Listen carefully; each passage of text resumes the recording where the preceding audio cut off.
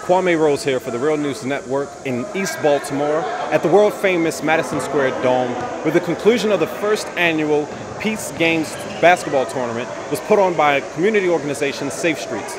Safe Streets is a part of a larger web of 60 different organizations that use the Cure Violence model.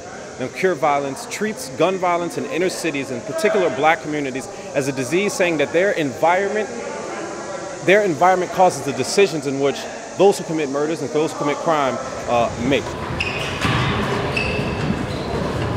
At Saturday's game, promoting unity and community in the neighborhood, member of Chicago's chapter called Ceasefire, we're here as part of an outreach program that's trying to foster a relationship between the cities where Cure Violence is present. I mean, this is about bringing brothers together, though, to let brothers understand you can't get along with each other. And these guys who Safe Street got playing today is guys from all different backgrounds and all different communities and neighborhoods. You know, we have the same health approach as one would attack a disease. The disease that we're attacking is homicides and shootings, so gun violence. That these neighborhoods, these communities already are like infected. They're already at a point where violence becomes the norm. And so that's the thing I've seen, that it's like everybody is desensitized to violence in every city. Hurt people, right? But when you have people that has been healed people can go out and heal people. And that's where you get a turn from the health perspective. Central to the program's success is recruiting mediators who understand firsthand what it means to live among the violence that they now try to quell. You know, where we come from, man, in the city, we grow up real fast. And when I say fast, some people ain't got no mother, some people ain't got no father, you know. And that's something that me and all my friends had in common. We had no father figure in our life. My father went to prison when I was 3. My father got out of prison when I was 11. So I understand that a lot of kids every day ain't got no father. See, my first role model was a guy across the street with a knot of money in his hand, buying all the kids ice creams, and he dressed real nice all the time. So I decided right then and there I wanted to be like him. See, so that's what got me in it, right? What made me want to change it is that I almost lost my life several times. I've been shot 14 times, stabbed 20 times, throat cut with straight razor. You know, I had a colostomy bag for 6 years. And I used drugs for 29 years, so I got tired of that. My spirit was broken. I was looking around and I ain't had no hope. So at that point, I decided to change my life, and then things just started taking off by the grace of God.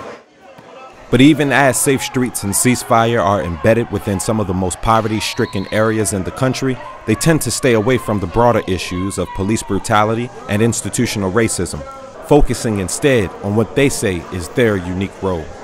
I'm gonna be honest, I ain't gonna say they initiate the violence. I wouldn't say that because they do what they feel is best for them. Like we do what we feel is best for us. But we try to meet people where they at. We come into the hood where you at and try to build that relationship.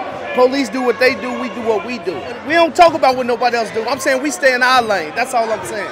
What people like Kobe, along with his colleagues Marcus and Tim, do blame is social media. We find that one of the #1 causes of the violence is the stuff that happens on the social media. It's a fact. Yes. It's a fact. So proven. That's the difference. We didn't have all that. I couldn't hide behind a little thing and call somebody something, not knowing that they could track where I'm at, and all the stuff that goes on right now with social networks. But for Alex Long of Baltimore Safe Streets, who is more willing to talk about the politics of poverty, violence in these communities stems from the stress and lack of resources more than anything else. In a sense, we like therapists. At the end of the day, we go around, we help people alleviate their problems through talking and actually being around people. Most of my scenarios that I come across is dealing with guys that feel like somehow their pride was violated, somehow that they didn't have something stripped and stolen from them. So in their mindset, the only way they can get that back is if they put somebody down. So when I come across and I mainly get them focused on who the true enemy is, because it's none of us that we see as man. At the end of the day, most of our issues are mental health issues, which nobody really addresses. When you wake up every day not knowing if you're going to be able to, like I say, feed your kids, feed yourself, pay your bill, that's a lot on a person's plate. So if certain things could just be alleviated, you wouldn't see, like I say, in privileged communities, the reason they're privileged because they have abundance of things that they don't have to worry.